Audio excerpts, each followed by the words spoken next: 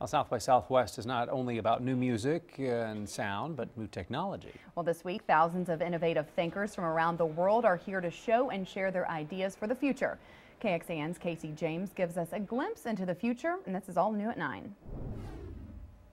We think these are going to be part of the next wave of growth and innovation in personal computing. Everywhere you look, there's technology, the element that will shape our future. A lot of the products that we're seeing right now are very first generation. You know, you can see the potential in a lot of these devices, but they're not perfect. Like the Google Glasses, a reality wearable computer that allows you to take pictures instantly, record video, and search the web with your voice command. You could look at me and know what my LinkedIn profile is, what I've been tweeting, who we know in common. If I'm wearing glass and you're not, how does that change the power dynamic between us? One of many questions as we venture into the new frontier of advanced technology. Motion, as well as heart rate and galvanic skin response, so how much I'm sweating.